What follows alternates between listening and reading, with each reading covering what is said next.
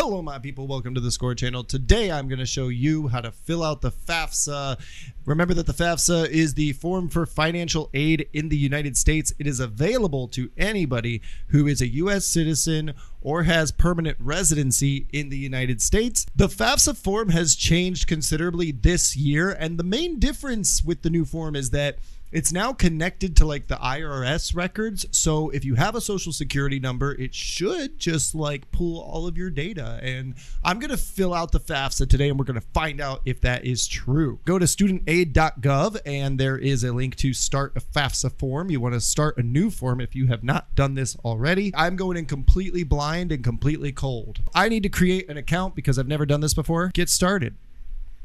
All right, personal information. If you're a permanent resident in the United States and you come from another country, make sure that your name looks exactly like it does on your green card because that's how your social security number would have been set up. And so you want to make sure that everything coincides perfectly with what the United States has on file, right? So I'm just going to put my info in here. I'm going to blur out some things here because I don't want you seeing them all. So, all right, we'll talk about this a little bit later, but if you have parents who are not U.S. citizens and you're going to need their information, they will also have to do this exact same process. They also need to create their own account, and they will need to mark this box to acknowledge that they do not have a social security number, but you as the applicant definitely need to have a social security number. Like if you don't, there's really few situations where you wouldn't if you're a U.S. citizen or permanent resident. So make sure you put your social security number in here correctly because that is what is going to pull data from the U.S. systems. So we'll hit continue. And here you can create a username. I'm probably just going to go ahead and call this A. Meacham because why not? Oh, it's already in use. Well, then let's call it A. Meacham 2024. That should work. All right. Now we'll make a little password here. Okay. Your mailing address doesn't really matter because it's only used to physically mail things to you if you choose that option later on, and really we'll just choose the email option. So don't worry about your address. If you're having trouble getting a foreign address in there, you could like use a US address of somebody that you know, or you know, if you have any family members in the United States, that would work fine too. If you are living in the States and you want things sent to you physically, you can do that, but generally speaking, email is better. It's faster. Just choose email. Optional communications, you don't have to mark any of these. Language preference you can choose. Okay, challenge questions are going to be used to retrieve your account in the event that you know, like lose your password or whatever. I don't even know how to say elementary school because I went to so many different ones. I didn't go to senior prom. That's a good one. That's actually a really good security question right there. First person you ever kissed. I like it. Yeah. What's up, Jessica? Hopefully Anna's not watching because she'd be surprised at that answer. All right. And then double check everything here. Double check everything on this thing. Make sure you do it exactly right. And then we got to agree to terms and conditions. Conditions. There's a typo there, but don't worry about it. Two-step verification. And so I'm going to hit verify my email. It says I need a secure code. Let's go take a look and see if I have that code. So that went straight to my email. That was like instant. So far, so good. Okay. So now I can log in. It says I can continue. My backup code is this. This would be like if your email got hacked and you forgot your password, you would need to use this backup code here. So just keep that in mind. That is important. You should mark that you have stored this somewhere safe. Save that somewhere. Everything is ready to go. I can now go ahead and log into my account. Pretty easy. So should be just all the stuff that's already been saved in here. Okay, and it's going to ask me for my verification code. So we're going to send that and submit. Okay, read before continuing. You're accessing the federal government. It's a crime to lie on this form. Okay, sure, don't worry. We'll be fine. I'm not doing anything illegal. Yeah, America doesn't like it when you lie on official government forms. Perjury is how they get people. All right, so we're cool. Agree to the terms and conditions again. All right, okay. If you're a student, you're going to mark student. If you're a parent, you're going to mark parent. Pretty simple so far. I'm going to be a student for the sake of this illustration, and I'm going to use my real data, and we'll see what comes up here. I'm curious to see how this works for an American. All right. You can watch a video if you want. I became a legal resident of Michigan, and this doesn't have to be an exact science. I mean, I was a kid. It was like, now that I think about it, it was like 1997 or something like that I became a resident of Michigan. As a U.S. citizen with a social security number, it is going to come up here and tell you that it's going to pull your tax return information. Now, your 2022 tax return is sent in 2023. Okay, so keep this in mind. If you're filling out the 2024 form, your parents will need to provide tax information from 2022. And this is because we don't have to file 2023 taxes until April. Okay, so I haven't done my 2023 taxes yet. I'm going to need to do that soon. That's until April 15th in most years.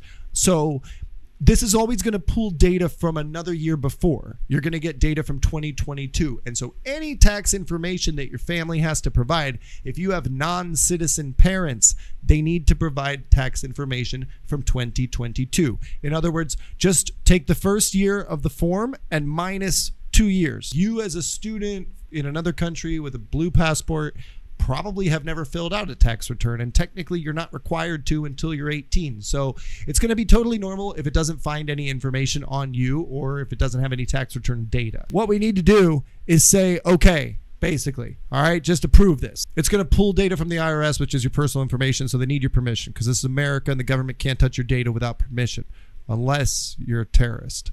Okay, personal circumstance. We're going to ask some questions to see if you are eligible. So if you're a student, probably single, never married, that's probably going to be your case. That's my case as well. At my age, I cannot qualify for undergraduate aid. And so just for the purposes of illustration, I'm going to treat my application as if I was doing a master's because postgraduate students can actually get financial aid in the United States, which is pretty cool. So I will already have my first bachelor's degree, and I'm not pursuing a teaching certification in this case. These are just some personal circumstances. You can check these if they apply. If you're active duty military or a veteran, if you're an orphan, a ward of the court, meaning you're in like government care or foster care, if you've been legally emancipated, like, I don't know, your parent, it's like you were Batman and your parents, you know, died in a horrible accident and now you're all alone, but you're rich, so you can be a legally emancipated minor. Batman was a legally emancipated minor. Like, he had so much wealth he could just take care of himself at a young age. So that's him. Legal guardianship other than their parent, like this would again be a court order. Like, just because you live with grandpa doesn't mean this is true. Okay, it has to be something that a court of law from the United States has said you are not living with your parents for whatever reason.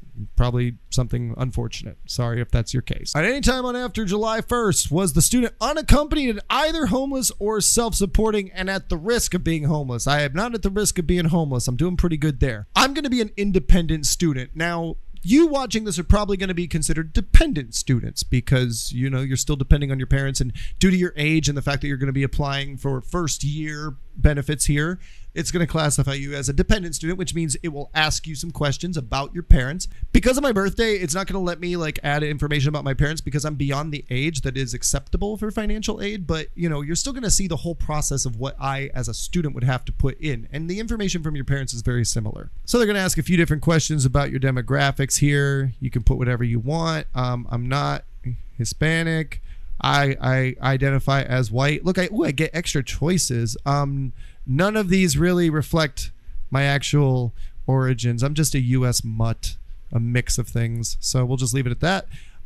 U.S. citizen. Parents, did they? Nope, neither parent attended college. I'm the first one in my family, baby. High school completion status, high school diploma. Got that. At the beginning of your school year, you should have a high school diploma. That would make sense. Otherwise, how are you going to get into university? Now, if you are an international student, you're going to have to choose foreign country, and you're going to have to put your city and your school name. Now, when you do this, it probably won't find your school automatically. It may find like some American schools abroad, but for the most part, it's not going to find your school. So you have to put in some information and hit search. Now, the search will tell you probably that there is no high school that matches the information. That's okay. We're going to add the school manually. And then we're going to put the same thing in here. We're going to say foreign country, and you can put your city and the name of your school and mark that you attended a school outside of the U.S. So they force you to try to search, okay? Don't expect your school to come up if you're a U.S. citizen living abroad. Now we're good. So it'll ask me to confirm that, and we'll say okie dokie. Since a lot of you aren't going to have that data anyway because of the fact that you've never filed taxes, I'm just going to go ahead and move forward with this so that you can see what I'm talking about. All right, so federal benefits received. At any time, did anyone or anyone in their family receive benefits from any of these programs? Your answer as an international student is probably going to be no, okay? Now, if you live in the United States, you may have received some of these things. If your parents are like retired, you may have received some Social Security. Like, There could be some situations where you've received some of these benefits, and if you are a U.S. citizen who lives in the United States, definitely ask your parents if any of this is true. But for me, none of these apply. And then, did I file a 1040 or 1040-NR? This is what I fill out every year. I do a 1040 every single year that details every single thing that I've earned both in Peru and in the United States, and then I declare that and I have to pay some taxes. A 1040-NR would be for someone who does not have a resident visa, okay, but maybe has some income in the United States. They don't have like a social security number, they don't have permission to live and work in the United States, but they do have part ownership of a business, for example, and that generates income. Or maybe they have like an investment account somewhere in the USA and that generates income. If your parents are not US citizens, but they have generated income in the United States, they are supposed to file a 1040-NR. If you're a US citizen living abroad and you've never filed taxes before, you'll just say no. Now, in my case, I'm going to say yes, because I did file a 2022 tax return. I did file a 1040. Family size. Before, if you were registered as a dependent student and you added family details about your siblings and like about your parents, then this would reflect a different number. But this is true for me. My student family size is 1. It's just me living here. Other dependents who live with a student. Other dependents would be other siblings, essentially. Could also theoretically include other family members that your parents are taking care of. Like if grandpa lives with you, technically your parents could be claiming grandpa as a dependent. Again, this would apply if your parents filed U.S. taxes. If your parents file U.S. taxes, they claim a number of dependents, and so they should make sure that that number is reflected here, okay? But in my case, there's no dependents, so it's just going to be 0. How many will be in college? Okay, I'm the one person, I'm the one, right? If you have a brother or sister who's still a dependent, but you know is currently in college, then it could be 2. Filing status. Again, when you file taxes, you choose whether you file as an individual or whether, like, if you have a husband or wife, you file together or separately. I just file single, okay? And again, you as a student, if you did file taxes, it's probably this way, right? So here's where I'm going to need to put in the income earned from work. And this information would normally get pulled from my tax return if I wanted to be patient and let this thing do it. But I can go ahead and put in those numbers myself. After adding up my total work, this is like what I got. Tax exempt interest income, I did not have any of that. Unused portions of IRA distributions, did not have any of that. No pension income, didn't have any of that. Now, adjusted gross income is actually going to be what my final result is after taking like deductions, and that ended up being 3865. My situation is very weird having lived in Peru. I get to deduct something, and I will put that later. Income tax paid at the end of the day, I paid $597 in taxes. I did not receive the earned income credit, and I did not pay into any of these plans. I did not get any education credits from my taxes. If you're not sure what these mean, there are useful tips for you to help you figure these things out. Schedule A is itemized deductions. In the United States, you can either take a standard deduction or you can use itemized deductions. Most people are going to take the standard deduction and won't do Schedule A. Schedule B is interest and ordinary dividends. If you got some investment income, this maybe is something you have to fill out. I did have to fill out a Schedule B for a whopping $9 last year. Schedule E is more of a general sort of area where, like, if you have income that doesn't fit into other categories, it goes into Schedule E. And household employment taxes, if you had like domestic workers, people helping you around the house, and you were basically paying them, like, you would also have taxes for them as if they were your employees.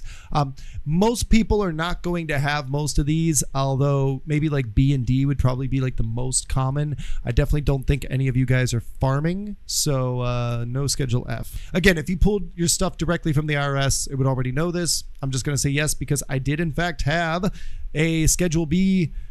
I had a Schedule B, so I'm going to mark yes. And as far as Schedule C goes, let me take a look at that. I did not receive any grant scholarships reported as income to the IRS. My foreign income exclusion was this much. all right, because I get to exclude my income earned abroad.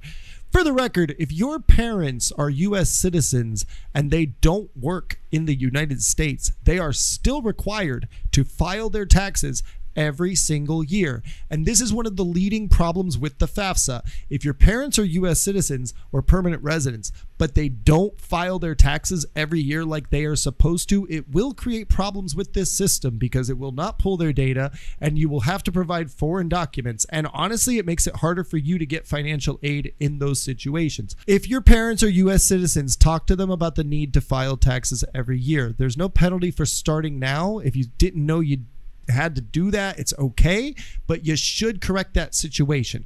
As a U.S. citizen, even when I don't earn anything in the United States, I am required to report my earnings from Peru. And what I do is take the foreign earned income exclusion, which allows you to not pay taxes on a lot of money. I think it's like $100-some thousand if you take that exclusion. So essentially, I don't need to pay any taxes on the income that I have from Peru.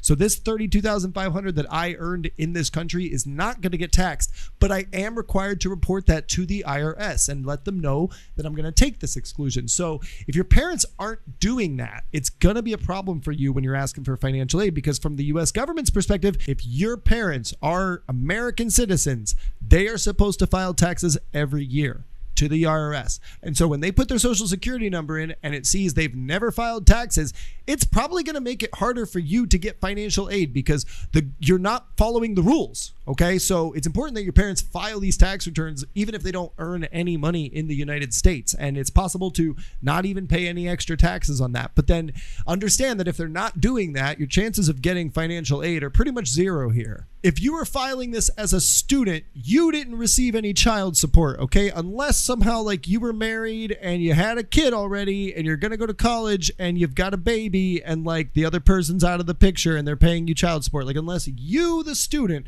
receive this money directly in your name, you put zero here.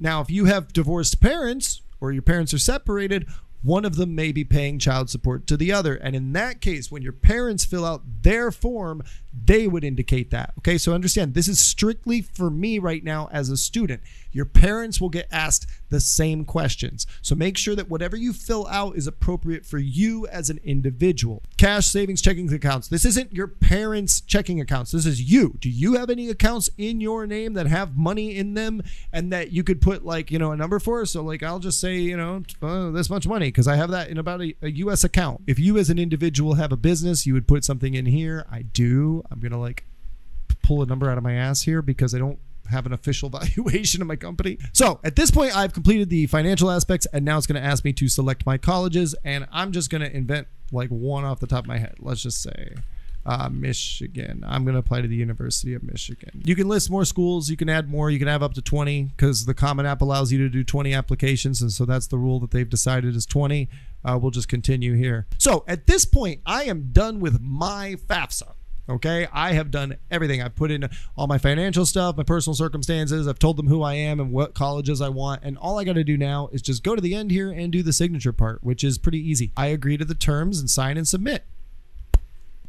Okay, now it says I'm probably not eligible for a federal Pell Grant. That's probably due to my age and stuff. This is it's a much simpler process for me as an independent student. If I had parents, I would need to add them as contributors on the FAFSA, and then they would have to complete all of the same information for themselves personally.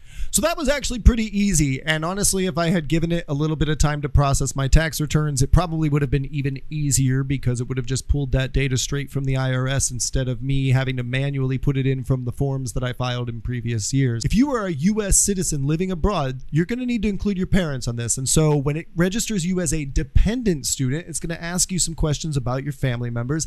They need to go in and create their own accounts. All right, so we've covered what it looks like if you're an independent student or what your parents are going to see on the application because it's essentially the same information. But what if you are a normal dependent student? How do you add your parents to this thing? In this case, this is what I think will be the case for the vast majority of the people watching this video.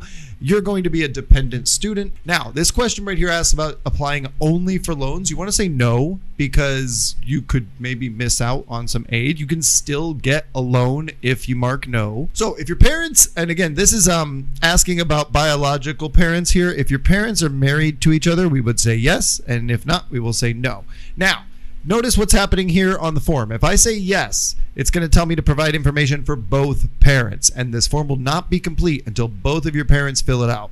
If you mark no, then they will ask some questions. Do your parents live together? Well, if the answer is no, then we start talking about child support. Now, if one parent provides more financial support than the other, we're going to say yes.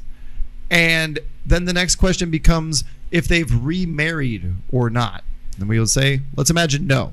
So this would be a scenario right here where let's say like, okay, your parents are not married. They don't live together. Maybe you don't have really any contact with one of them, right? Maybe like dad went to buy cigarettes and he still hasn't come back. And like he doesn't send you a check every month. Or if it does, it's very small. It's not more financial support than the parent that you live with. Generally speaking, the parent that you live with is always the one that provides more financial support because they're the one that puts a freaking roof over your head and pays the electricity and the water and the internet and all the other crap you need to survive. So that one is going to almost always be the one. Unless the other one is involved and does provide a lot of financial support, you're going to mark yes on this third question. If the parent you live with has remarried, then you're going to provide information for the parent and the step parent. So again, legally, as long as they're married and living together, you need to provide information on both. So essentially the question boils down to how many parents do you live with? And it's going to ask us to provide information about those parents. This is where it's very important to make sure this information is accurate and like perfect, because to verify parents' identity, sometimes it's going to ask some security questions that it can use based on like public registry data and stuff. If one of your parents is not a U.S. citizen and doesn't have a social security number, this is also where you would mark that as well. And you would need to put in their address, and also you can put a foreign address here. Be advised, this is where those security questions come into play. That could also be a problem. Right now, a lot of parents who don't have social security numbers are having difficulties filling out this form, and I'm going to talk about what you can do to fix that later in this video. But this is the only thing that really changes when you add parents on your form. Essentially, it's going to tell you that you're done. Once you fill out your parents' information and invite them, it's going to say, okay, congratulations, wonderful. Now, tell your parents to fill out the FAFSA, and then they will fill out all the financial stuff that you saw in our previous section where I was showing you what it looks like as an independent student. As an independent student, you essentially fill out the same things that your parents would. So you've seen that part. You can show that to them if you need to like walk them through it. If they have social security numbers, give it a day or two. It should automatically fill out things based on tax returns. If they haven't done their tax returns, then in that case, not only are your parents breaking the law and your chances of getting financial aid are much lower, but it's going to require you to manually fill out that information, and it may cause some problems with your verification because they don't necessarily have any way to confirm that information through the system. So again, it's very important that everybody fill out their tax returns if they are U.S. citizens. One of the problems that I've seen a lot with American citizens who have non-American citizen parents, if your parents don't have a social security number, then it's going to ask for a series of questions to validate their identity. The answers to those questions are based on what you, the student, have put in your form. So as long as all of those questions are answered perfectly with no typos, no differences, everything should be fine. But if they make a mistake on even just one of those questions, they will not have access to the FAFSA. It will tell them that instead they have to call a phone number and proceed to do an identity verification process. And that's what this form is for. I wanted to show this to you as well. You must contact Federal Student Aid Information Center, FSAIC, at this phone number. Right now, it's very difficult to get a phone call with these people. The FAFSA came out very late this year. It's a new format. There's a lot of confusion. A lot of people are trying to call this number. Unfortunately, if your parents are in this situation, they need to keep calling. They need to call every day. They got to call all day, every day until they get through, because when you call and get through, you'll be able to ask for a case number, and that is important. They will not validate your identity unless there is a case number attached to it. So again, this applies to the parents who don't have a social security number. If your parents have a social security number, none of this should be a problem for you. If they don't have social security numbers and they don't get access to the form because of some mistake on one of those verification questions, then this is what happens. You'll have to fill out this form, scan it, and send it to this email address here, this idverification@ed.gov. This is the information that they ask for. Notice again that the case number is a required detail. You print your name and then you sign this document at the bottom along with the date.